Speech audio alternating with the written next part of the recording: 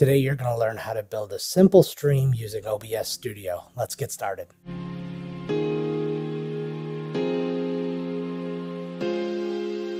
Hey everybody, welcome back to the channel. I am Joe Finley, aka MiscastJoe. Just a little reminder before we get started, if you enjoy the video, please make sure to hit the like button and hit the subscribe button. That would be a very giant help to me. So yeah, let's do it. Team Joe. So anyways, today we are here to demystify OBS. Somebody who might turn it on for the very first time might be a little intimidated by it. It looks like it's a lot, but it's actually really simple, especially to build a nice simple stream, which is what most people need anyways. So let's get to work. Dear God, where have I brought us? Not only am I looking at one intimidating screen, I'm looking at an Inception version of it. Okay, so I've just loaded a display capture in just so you can see what I'm doing with OBS. I can move my mouse around and everything's hunky old dory. Now, first thing we gotta do is build us a scene. So we've already got one. It always comes default with one individual scene called scene, you know, creatively enough.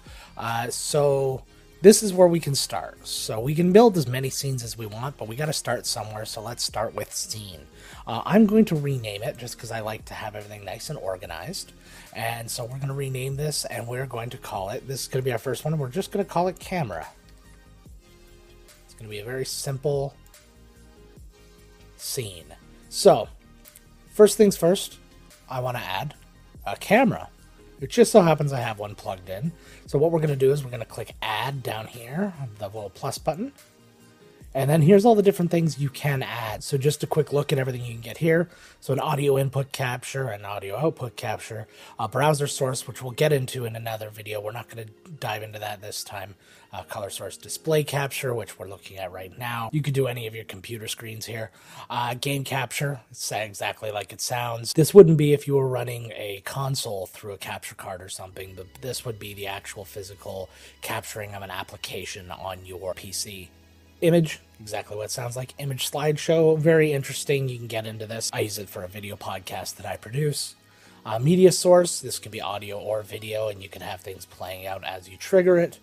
Scene, so you can actually take a scene that you've built on the left and then insert that. This is another thing I do, and we're going to include this in another video. We're going to do, this is our OBS 101.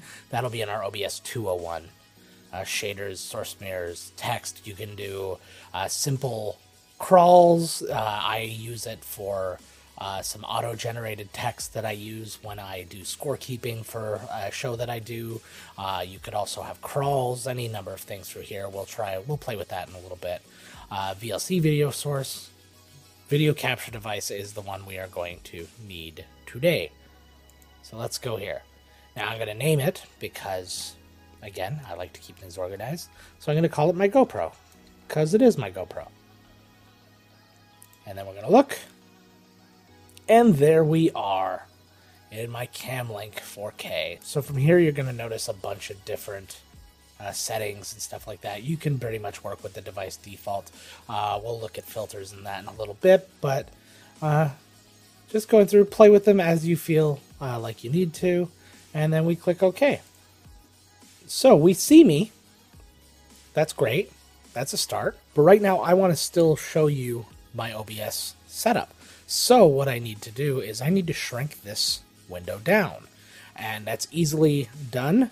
If you click on the little red spot in any of the corners of the frame, you'll see it when you're actually doing it. I can click and drag to shrink. See, just like that. Whoa, whoa. Okay, simple enough. Now, if I want to trim, crop, do whatever I want with this otherwise, I can also take that, and if I click Alt, hold it down, and I go to any of these, I'm now trimming it in.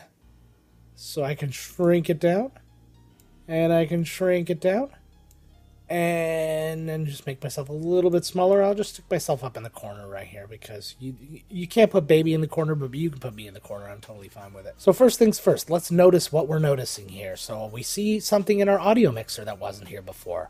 This is the source that we just added, which is our GoPro. It is capturing audio. You can see it's capturing really loud. If I'm quiet for a second, look how bloody noisy that is. So this obviously wouldn't be something you'd want to capture. You're not using your webcam audio. You're not using anything like that. We have a microphone and we're going to add that. So I'm going to get rid of this audio. We're going to mute it so we don't hear it anymore. Then I'm going to right click and I'm just going to hide it, just so this doesn't get too busy. I only want what's actually going to be here to be here.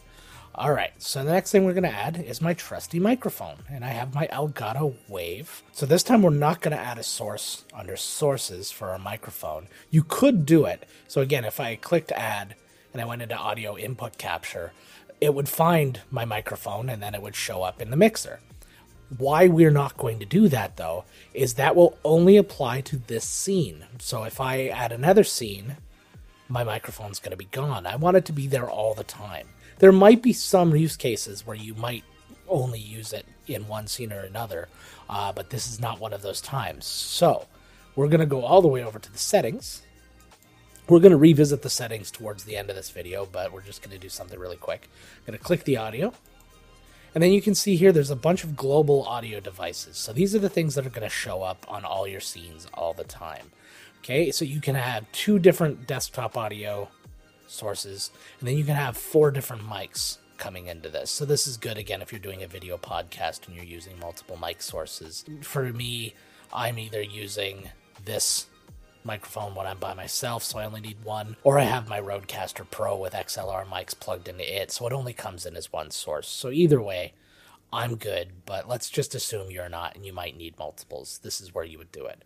Today, we're just going to add my wave, so I'm going to click where it says disabled, and now we're going to get my whole list of different mics. There's a lot to go through, but all I care right now about is my mic in Elgato Wave 3. So I'm going to click that, and I'm going to click apply. And I'm going to click OK. And there we are. Now I have the mic that I'm looking for. You can hear me. You are always able to hear me, but that was for different reasons. Now, if I'm being really frank, if I, bring this full screen again, ta-da! This is it. This is a scene right by itself. You don't have to do anything fancy schmancy, at least not at the beginning. As you start to build things, and again, when we get to OBS 201, you're going to see all sorts of fun things that you can add and overlays and those sort of things to a screen like this. But you can add your chat to this. I could just literally load a box up in the top corner, and that could be our chat. Anything you want it to be. But this is a nice, simple, quick setup that you can use all over the place. So the next thing we're going to do, I'm actually going to get rid of my camera right now for a little bit and go back to this, because now we're going to build a second scene. So what I'm going to do here is I'm going to click add under the scenes, and I'm going to enter the name of my scene. So my next scene is going to be a gaming scene. So we'll just call it gaming. Okay, so now there's nothing there. Don't panic. Now you will notice while I don't have any sources, again, I put my display capture here just for the sake of you being able to see it. You'll see that my mic is still here.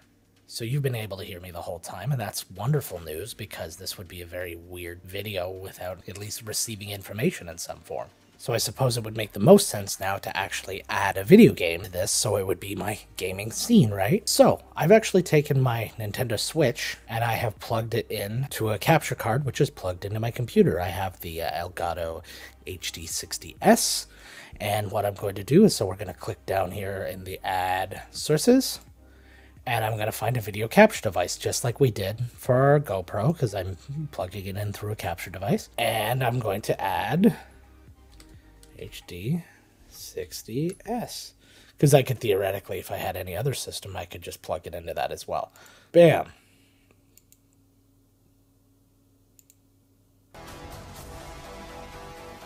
Alright, so there we go. We can see my Nintendo Switch. Now, just because of the screen settings that I have to set for my TV, you can see it's a little off. I've got black on the side, so I can just expand this a little bit, just to get it up so it's full screen.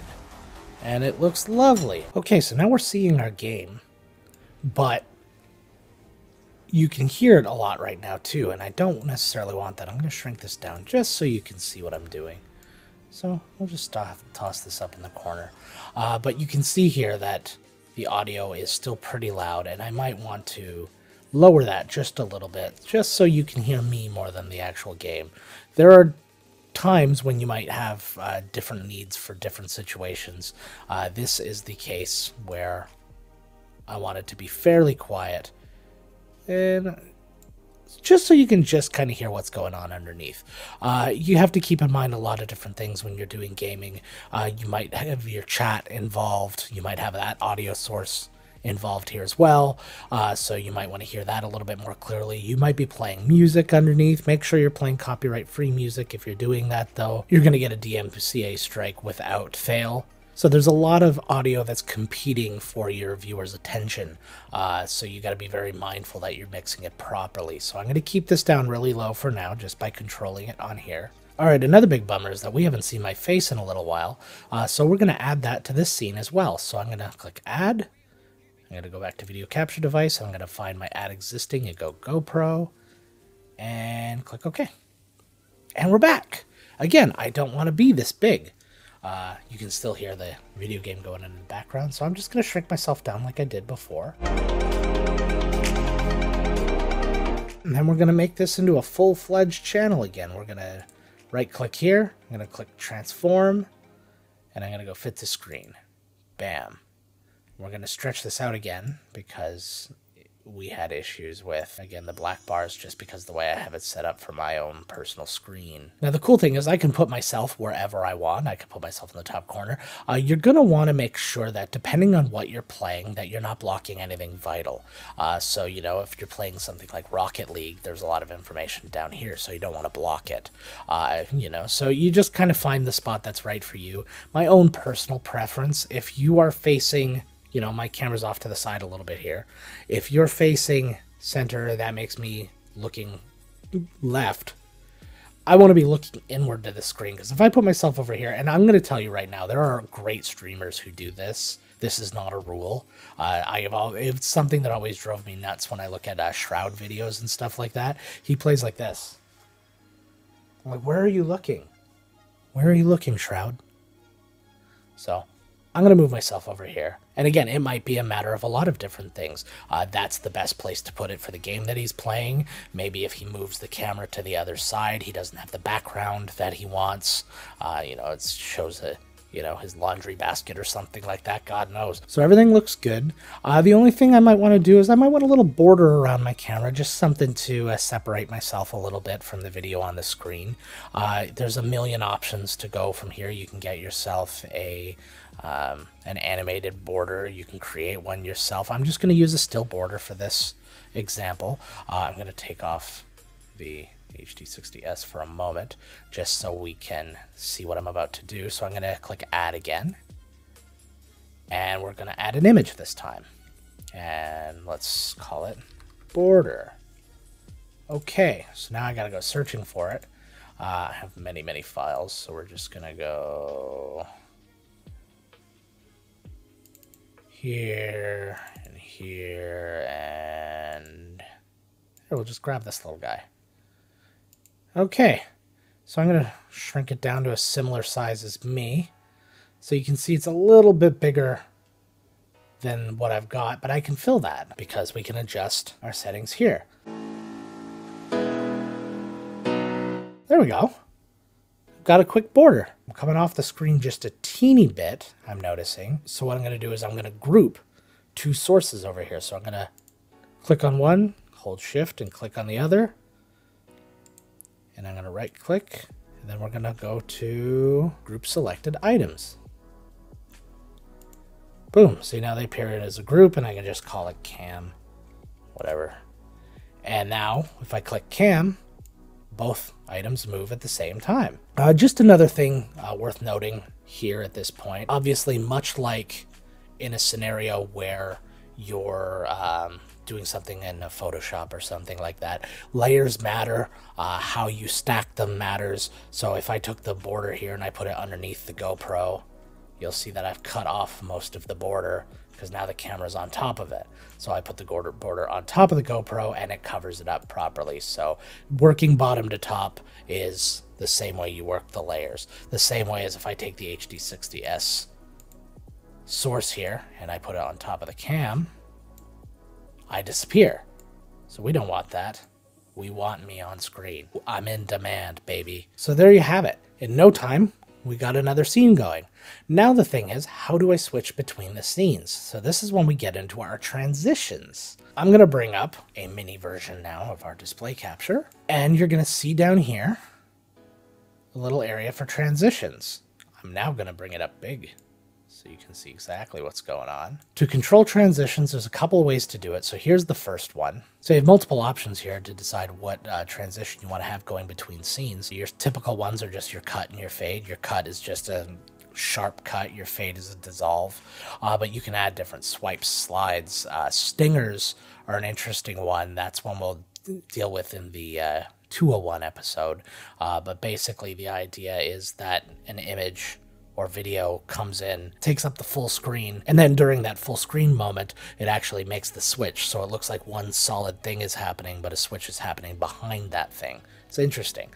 Fade to color, luma wipe, shader, shader, shader. Okay, all these great things. So let's just add a simple fade right now, and then you can add the duration of your fade. So right now it's 300 milliseconds. You can change it here just by clicking, and it'll go in 50 millisecond increments, or you can just type in whatever you want. But now all I have to do is go on to the left here and click camera, and it changes to my camera scene like so. Hi, I was here. And now if I go back to my gaming, it fades to that. If I wanted to do something a little bit more fun, I can add a slide. We'll just call it slide. And then it gives you a chance to preview the transition like that. So now if I use that and I go back to my camera, go back to this, go back to the other one, or you can do something else that's fun. Forget about this altogether, and you right click on your scenes, and you can have a transition override. So transition override, you can now use any of your selected types of transition. So I can have a fade that goes to this one, and then for this one, I'll create, so I'm right clicking again, and I'll just create the slide for this one.